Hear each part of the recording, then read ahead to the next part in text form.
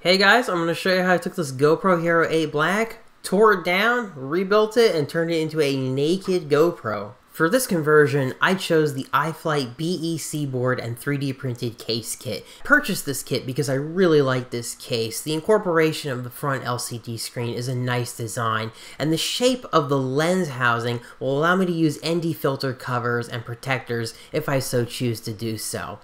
All of it is just 30 grams of weight, so it's really lightweight too. This video will cover nearly everything that I did in the process, from the software side of things to the actual teardown and the final completion. I hope you'll be able to learn from it. Fair warning, this is not an easy project. It took me 4 or 5 hours to complete this, and if you're not comfortable with handling small ribbon cables, small electronics, and spending hours chipping away at horrible adhesive, then do not attempt this. But otherwise, if you think you've got what it takes, I hope my video serves as a guide as well as encouragement to help you through the process. And yes, this will void your GoPro warranty. So without further ado, let's begin. You might be eager to start busting this thing open, but don't do that just yet.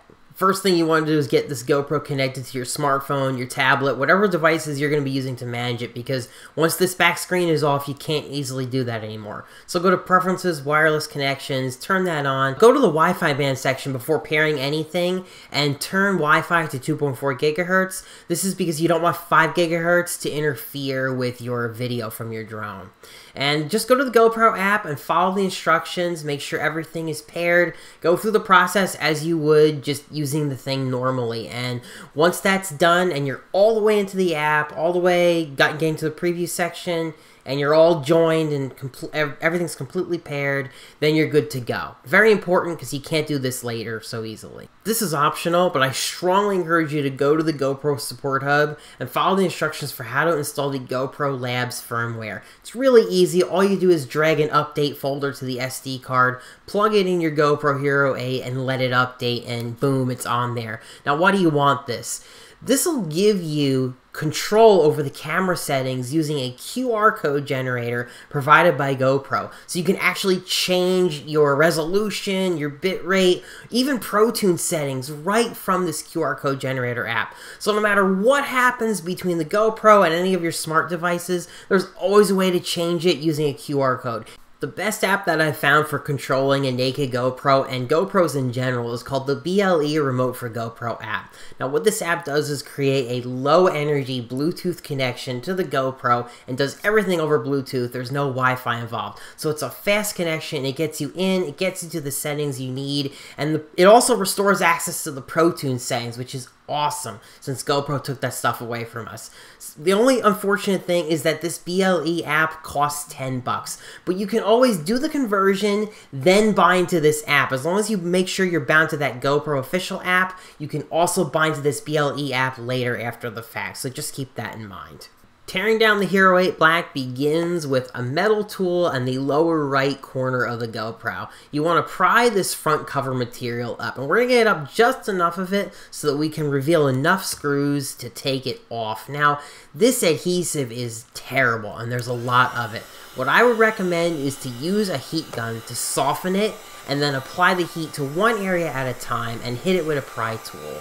You do want to be careful though what tool is used where, because that lower left corner has a ribbon cable for the screen. So as you go up deeper into the GoPro, you don't want to mess with it. Alternate between a metal and a plastic tool. Just be very careful. Hit it with heat and keep going until you finally reveal the 6 main screws around the base that you're going to use to get this thing off. You need to get that lens cover off, and you can use a metal tool to gently pry until you break that seal, in which then you can use your plastic tool to finish the job. That way you can get that off nice and safely, and you won't damage your lens in doing this. With the lens cover removed, you can now start to remove the front cover screws. Now there are 4 lens screws, and there's 3 screws across the top, 3 screws across the bottom. These are Torx screws, so get out your small Torx screwdriver and begin to gently remove them one by one. As far as what you do with these screws, if you're using the iFlight kit, don't worry about it. You can just get rid of them because we're not using these screws Anything you need is all in the kit to put that case together. Next, we're going to go into the battery bay area, and down in there is this small little Phillips head screw. So you're going to get out your Phillips head screwdriver, one that's long enough to go down in there, unscrew it, take it out. It should be a snap. There's just 4 more screws to be able to start to pull the front assembly off of the LCD panel, and they're Torx screws as well. You just remove them, there are 4 of them, and it comes right out. With all the screws removed, you should be able to gently pull the front assembly forward away from the back LCD screen and start to disconnect all these little ribbon cables. Please be really careful when you do this because these cables are attached and they need to be gently removed with a plastic tool. The connectors are really, really fragile and you don't want to damage them with a metal tool. Now, I want to call your attention to the upper left corner here of this video where I'm going to show you this is not a cable, that's just adhesive attached to the back of the lens. That in the upper right hand corner is ribbon cable and it does need to be removed. So once you've got all the ribbon cables disconnected, just gently pull that adhesive away from the lens and you're good to go. We still have 2 more ribbon cables to remove, but to get to them, we have to remove this gray door that sits below the lens sensor. I would strongly recommend just getting a small flathead screwdriver to get those screws up because I couldn't find an exact fit Torx. And once you do that, just take your plastic tool and you can get that lens sensor cable up. Now there is one right below it off to the right, and I apologize for the terrible photo, but I hope you can see where that final little ribbon cable is. We're ready to free the logic board from the front cover, and the only thing holding us down are the 4 logic board screws here, here, and here, and we've also got this black strip of adhesive that's holding it down as well. Just take a Phillips screwdriver and get those little screws out, and then get your X-Acto knife or a small blade and just cut that adhesive strip. And you should be able to use your plastic tool to gently push the board up and away from the front cover. If it doesn't come at first, just be gentle and you should be able to slide it out from the side and give yourself a pat on the back because that was a lot of work to get this board out of there. I want to bring this up while you have the logic board out. So that right there is the Wi-Fi antenna. What some people will do is they'll desolder this clip and solder on a 30mm wire to act as a more full real antenna. This is to try to keep the Wi-Fi chip from burning out. Now I didn't do this because it's still a pretty low risk of it burning out to begin with, and I'm mostly going to be managing via Bluetooth and QR codes. With the logic board removed, you can get access to the lens and sensor module. It's held down to the front assembly by 2 screws, one here and one here. And you should just be able to gently pop the lens and sensor out. It shouldn't take much force. Be very gentle with it. Watch for that ribbon cable. And there you go. That's the lens and sensor.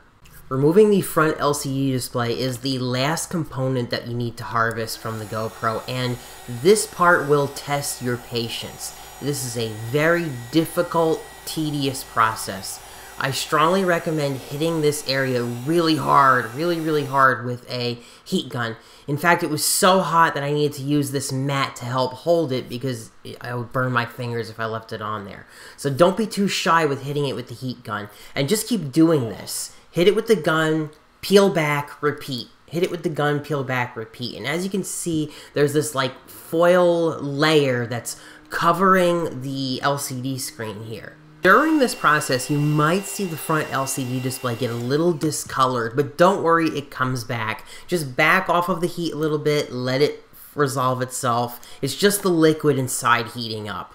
And as you pick away the plastic, eventually you'll remove enough that you can finally get this LCD screen up using this little tab on the right side. Please use a plastic tool, do not use a metal one.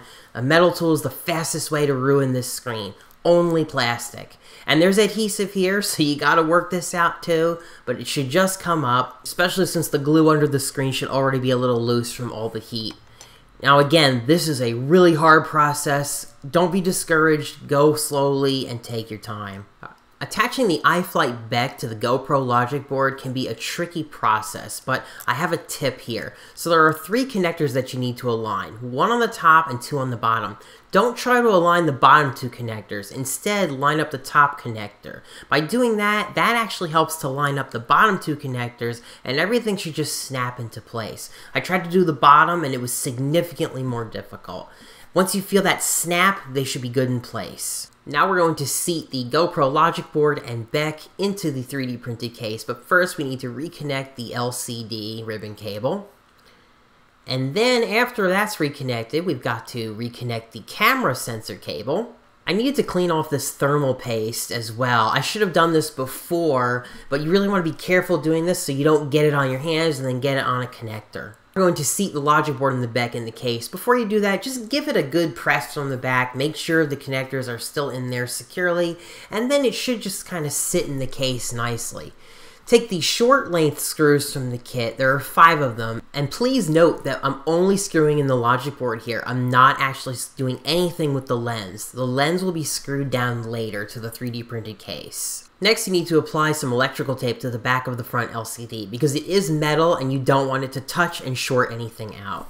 Okay, now would be a great time to plug it into a power source and give it a test. Do you see an image from the lens? Do the buttons work? In my case, the record button didn't work, and I had to tighten that screw in the upper left-hand corner to get that connector to snap into place again. I guess it must have gotten loose during the process of seating it into the case. Okay, so we're in the home stretch. We're going to put the front of the 3D printed case on the unit here, and we've got 5 of the long length screws that we can go around the case with, and that includes the lens, and you're going to secure that lens right there with your screwdriver, and these are just Phillips head screws. And then take the 3D printed cover for the back of the lens sensor and connect your camera to a power source. I set mine to 12 volts, and boom, it should work. If you've gotten to this point and the camera's working and everything's all good, congratulations, you now have a naked GoPro Hero 8 Black. Let's talk about the mounting for the iFlight case. So the holes for this mount are actually 3mm, and you're going to need a 20mm screw.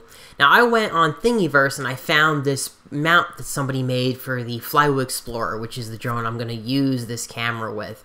And this mount is perfect. I've got a link to it down in the video description below. I want to thank one of my friends who got this 3D printed real quick for me. He used PETG and it's a really solid print, so thanks, man.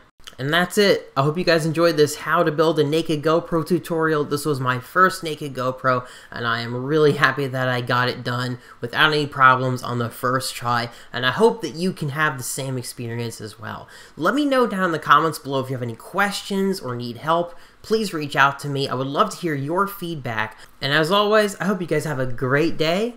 I'm gonna go do some flying. You guys take care.